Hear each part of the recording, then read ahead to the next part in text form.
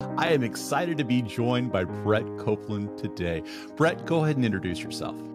Hi, I'm Brett Copeland. I am the Assistant Director of Strategic Communications in the Academic Strategic Communications Office at UTSA. How do you rally leadership support? How do you get people who do not believe in public relations on team public relations and convince them that it is one of the most important C-suite activities? It's about knowing your audience, right? Everybody has a different angle and different lens of which they view the world and their role in the world. And as a public relations practitioner, it is your job to figure out what that angle and lens is and design communications that will move them towards action. So it's just knowing who you're communicating with and finding the media and message that moves them. And in addition to finding what moves them with the style of communication or what they are viewing the world, the lens they're viewing the world through, you need to have a trusting relationship built with them where they look to you as an expert. That takes time. It takes time and really understanding what their own objectives are and how those objectives intersect with the larger mission and goals of whatever you're trying to accomplish. So it takes a lot of time and meeting people where they are before that trust can be established. Yeah. Do you have any way to accelerate that kind of trust? You need to make sure that someone understands the value and the importance, and it takes time to build a relationship, but there's something happening that you see a train wreck coming in the public relations sphere of the company. How do you help them to see the truth? A lot of times people can only handle so much in a day, right? If you throw a big mission at them or a big problem that's coming down the road, a lot of times people will shut down because it's hard for them to even conceptualize.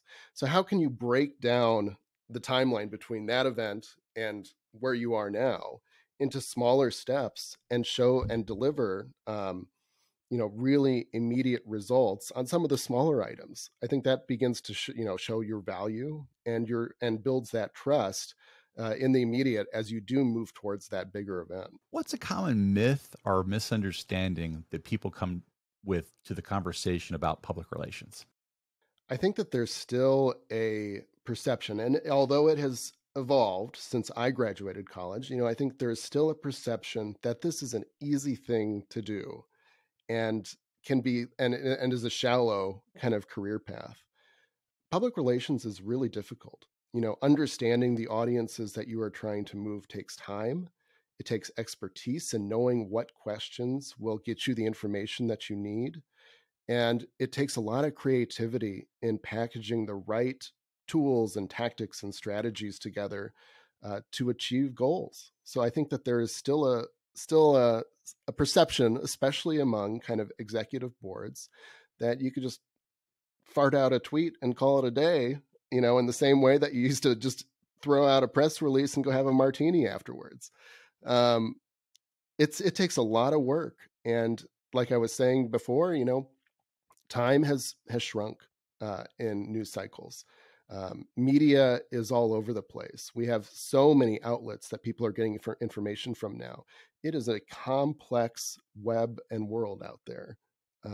So it takes a lot of specialization and understanding of group dynamics, of individual people, and the way that they view the world in order to craft successful communications. I love that you said questions because I'm so interested in the kinds of questions that would move this kind of conversation forward, that would reveal the value, that would make the case to those C-suite people who may not be able to wrap their head around why this is so important. Can you speak a little bit about the kinds of questions that people need to have in their head as they navigate the treacherous waters of public relations?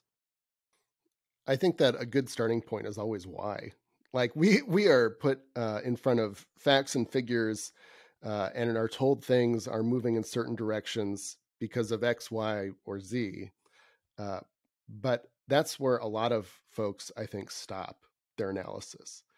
And to really understand how things are moving, you have to just keep asking why. I think it's some famous thing where you have to ask why 5 or 6 times in order to get to the true meaning of something. Why is always a good starting point. I know why can sometimes be off-putting to people. Sometimes they don't want you asking why, and sometimes when you ask how to get to why, it doesn't give the results you want. So how do you navigate the difficulty of the why question in an environment that might be not nice, or might be in an environment that might be hostile to the question why?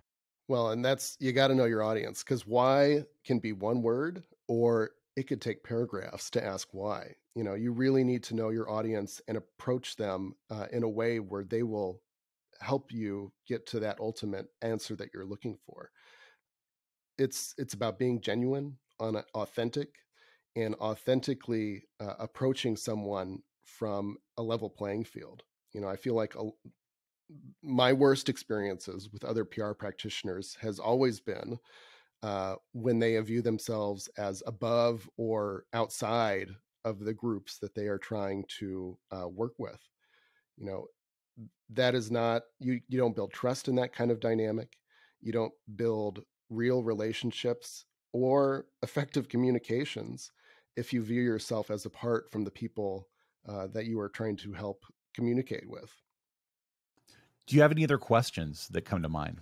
Well, I'm a terrible uh, interview planner, because I usually go into interviews with an idea of kind of the story that I want to tell, of course, after working with the different folks that you have to work with when creating a piece of media. But I just rely on where the conversation goes, having that big objective kind of hanging over me, and finding my way through a conversation uh, that feels natural. Going in with scripted questions usually leads nowhere, or comes to a very inauthentic kind of end piece. So my interviews, they might take a little longer, judging on how much time I've got and kind of where I'm at relationship wise with the person. If it's the first time meeting them, I'll probably take some time to warm up and just get to know them. So it's less of a PR pitch or press op, and more of a conversation. Um, so I'll identify that big objective, do my research, of course, as to who they are and what they really care about. But the questions should not feel forced. They shouldn't feel like they're testifying before Congress or before a panel of their peers. They should feel like they're able to express themselves in a way that is genuine to them. Uh, and then it is the duty of the PR practitioner to take the info that they get and either ask for clarification or turn it into a communication that resonates with an audience that you know doesn't speak the way that these folks speak. I've worked with doctors and faculty and policy wonks, and almost no one in their world talks like any of those folks. It takes a long time to kind of work with those experts, those subject matter experts, and get to the real meaning of what they're trying to say in ways that external audiences would understand.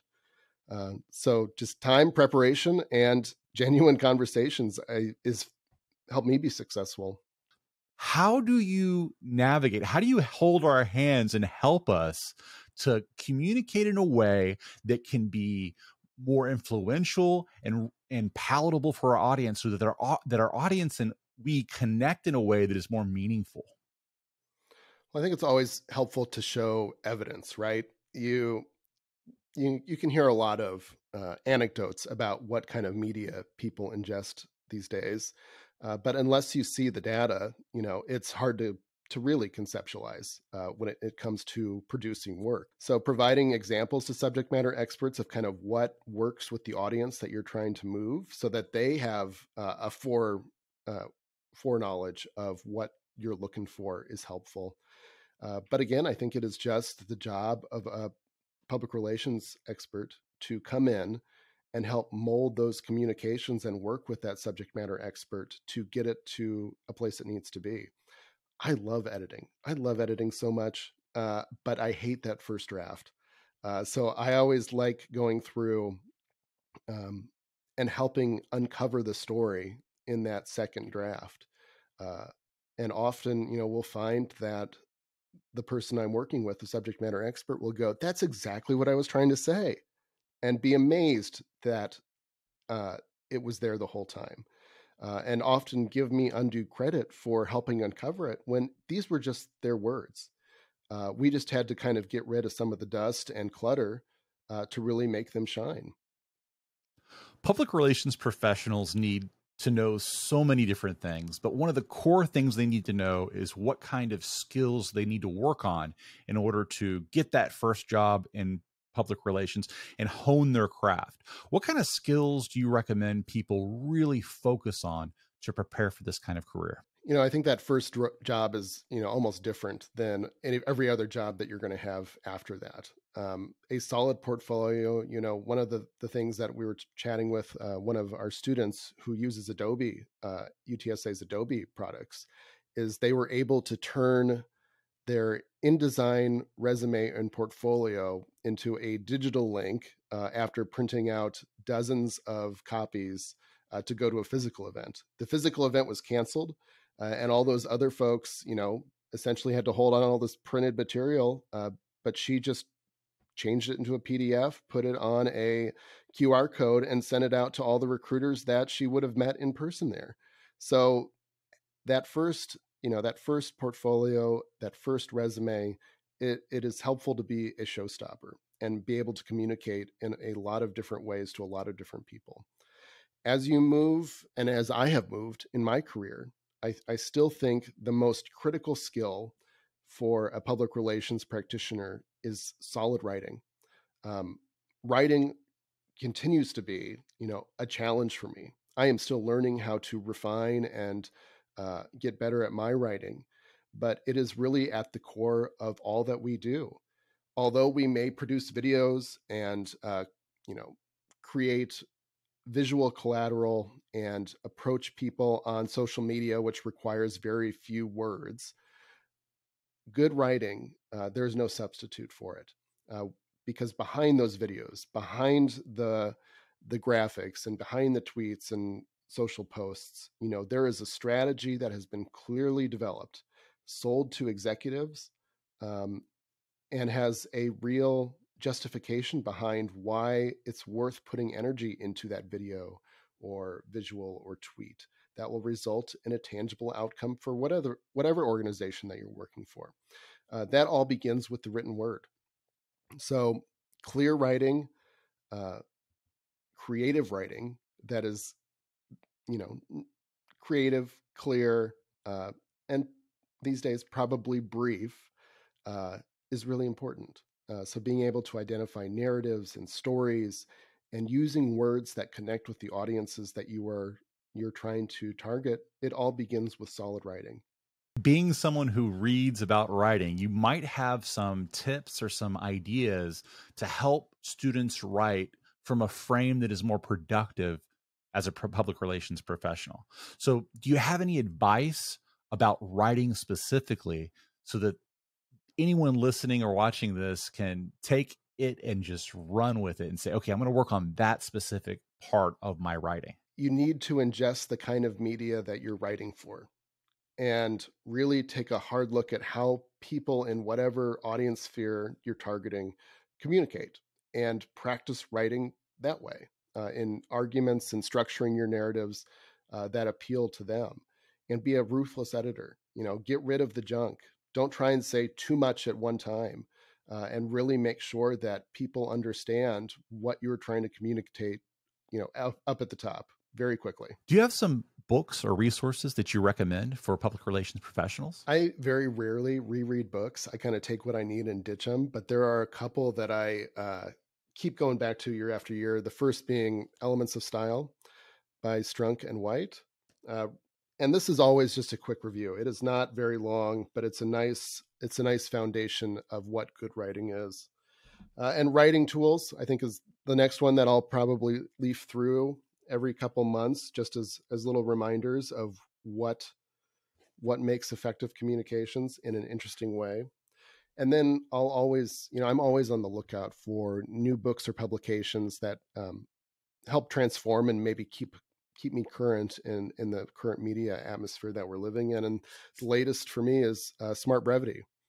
I had the fortune of meeting Mike Allen back when Politico was in its infancy, and it has been really neat to see how that organization, that publication, has transformed just DC media and the way that we talk about politics in this country. And I think that they're doing it again with Axios and this smart brevity. Awesome. Thank you for sharing those.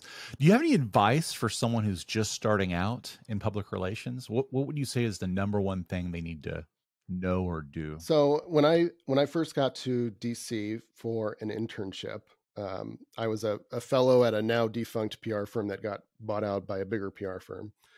But I just went out and met people and attended events that had people there that I wanted to hang around. And at one of these things, I had the good fortune to talk with Frank Mankiewicz, who was Bobby Kennedy's press secretary. And he was a gentleman farther up in his years at that point, of course. But it was really remarkable talking with him. And I asked him, if I want to live a neat life and experience kind of a lot of the things that you have been able to in your career, do you have any advice for me? And he said, just volunteer. Just volunteer. It's the same thing I told you 2 weeks ago when we met. And I had met him before, and I had asked him the same question. So Frank taught me 2 lessons that day. Just volunteer, and that when you approach someone, never underestimate the audience that you are talking to, because there is a good chance that they will remember you and will remember what you've said before. I was running interference in that instance for Tammy Haddad, who was a DC socialite who was best known in the book This Town. But I thought I could get away with asking this older gentleman the same question because I wasn't that creatively interested. I was just doing a job for somebody else, and it bit me. But it taught me 2 very important lessons: just volunteer, and never underestimate your audiences, and always come at them from a genuine point of view. Do you have any other mistakes that have taught you lessons? Because I think mistakes are the most powerful tools and teachers in our arsenal of things that make us better. Having a good personal group of advisors, whether you want to think of them professionally or as peers, or friends or mentors, you need to have a good mix of folks around you if you're going to stay relevant and understand kind of where things are moving, whether it's in PR as an industry or the media world. You need to have a good, diverse group of folks around you to really get to the heart of what makes a good communication. We spoke of the importance of writing. Is there another thing that people can do today? Is there an action that they can take, something concrete that will help them in their career? I would say, and coming from a point of privilege, acknowledging that, uh, but do things that are terrifying to you. I am not a natural networker or a person who likes to be on camera or be the subject of a story. So there's been a lot of times that it has felt like I'm standing on the edge of the cliff and the networking event is in front of me and I have to throw myself off the cliff to go get it done. But do scary things to you, because that's how you grow. That's how you learn and meet some really incredible people that you wouldn't otherwise have if you had just stayed comfortable. So do scary things, and whatever that means to you, do scary things, because it will result in a career that you probably haven't even thought of yet. I'm curious, where do we draw the line between terrifying shouldn't do it and terrifying should do it? Because I know there are times in my career when I absolutely didn't want to do something and I was just had too much anxiety about it, but I did it anyway, and it paid off. So how can we have the wisdom to know the difference? Obviously, if bodily harm is at the end of one of those decisions, don't do that. But I think we construct a lot of narratives for ourselves as people about what could happen when we really just don't know. Um, whether it is going and seeking a new mentor from an organization that maybe you have never been a part of, but that you really value their work and value the leadership of whoever you're looking for that mentor relationship with, don't be afraid to just send them a note. Come at them authentically and really provide and show your own value of what you can do for them, so that it's not just a one-sided relationship. But don't be afraid to initiate or kick that off. um, don't be afraid to go out and do something new. Again, going back, public relations is a very versatile field. If there is an area of business that you think would be successful, investigate it. Don't think that you are pigeonholed to just um, one career path. You have a lot of potential out there, in the way that the world is changing and has changed. Um, who knows what happens next? So if you are passionate about something, if you're coming at it authentically, and you are actually delivering value for the folks that you're serving, go do it. Have you found any tensions in the public relations discipline that might help inform our audience?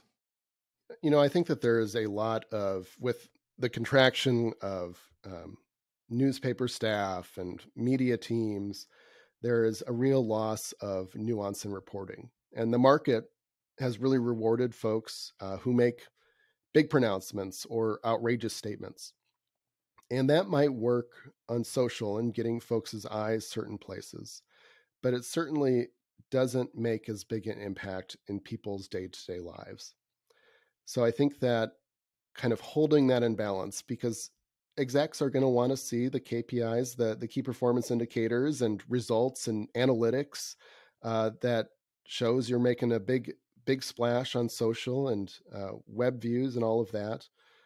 But we cannot take for granted the relationships that are built person to person, um, and that require often a lot of nuance and coming at folks from where they are, rather than kind of hitting them over the head with what your main message is and hoping that they identify with it.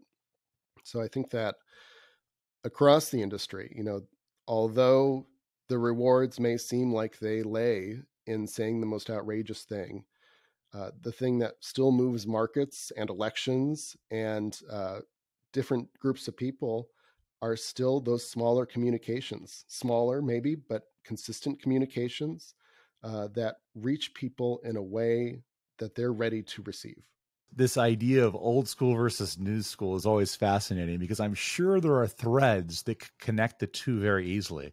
Do you have some principles or ideas that are just as relevant and just as valuable to someone managing a social media account or the next new thing that are just as valuable to that old school press release?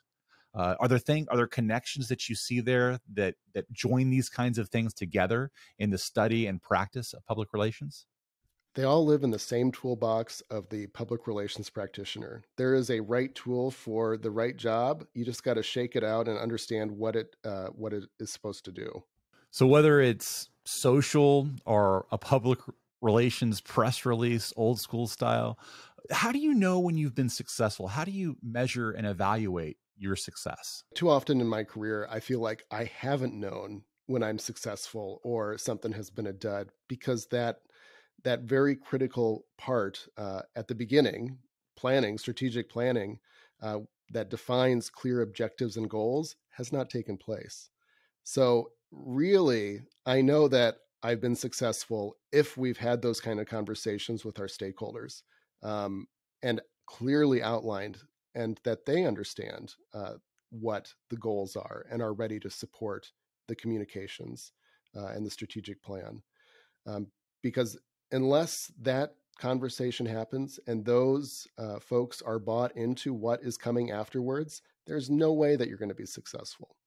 So, strategic planning, identifying key results, identifying objectives, understanding what audiences that you're targeting, all of that has to be solid.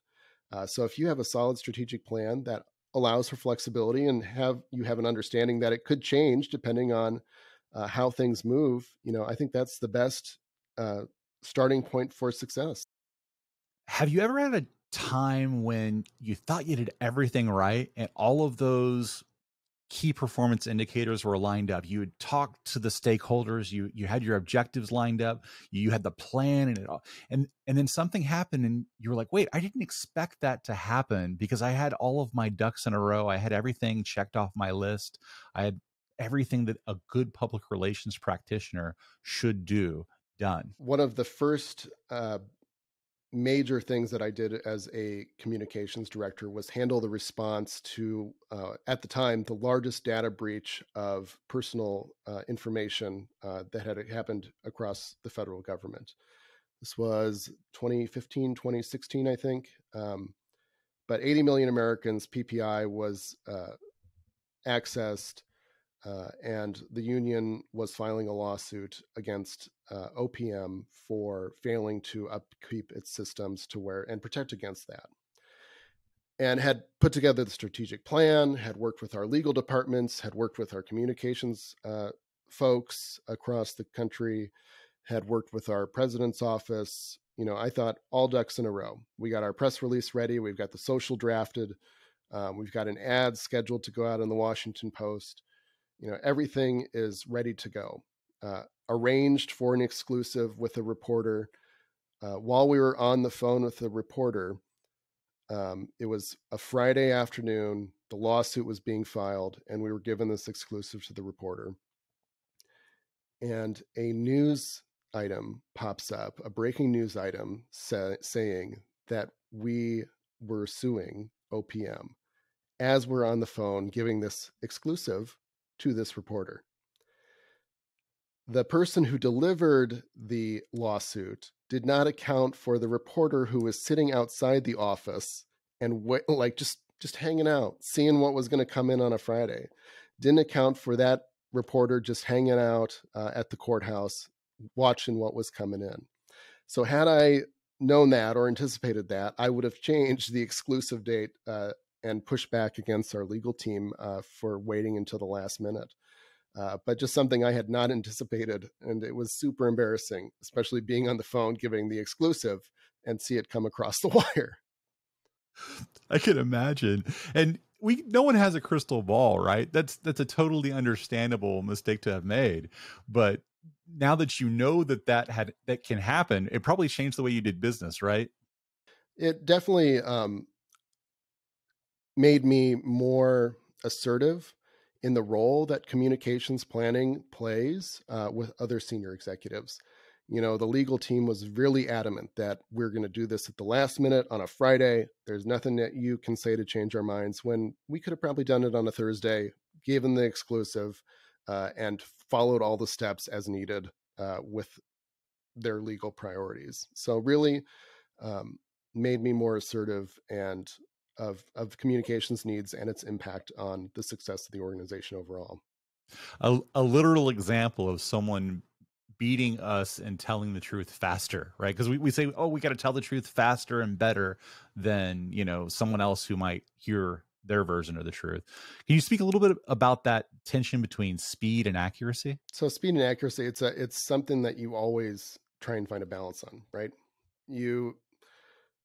It really just takes a lot of preparation, really knowing the organizations that you're working for and having a network of relationships in place so that you can be speedy. Because when the call comes, you have moments to come up with a response. And unless you know where everything is and know who the experts are, there's no way that you are going to be able to keep up with that pace. Brett, thank you so much for joining us today. Where can our audience find you online? Well, I just want to thank you first. It's been such a fun conversation, and it's always good to geek out with a fellow comms nerd. Nobody else talks like this. This is all public relations and communications majors talking like this. So it's really nice to connect with somebody on that. But for folks who want to find me online, I am on LinkedIn at Brett W Copeland.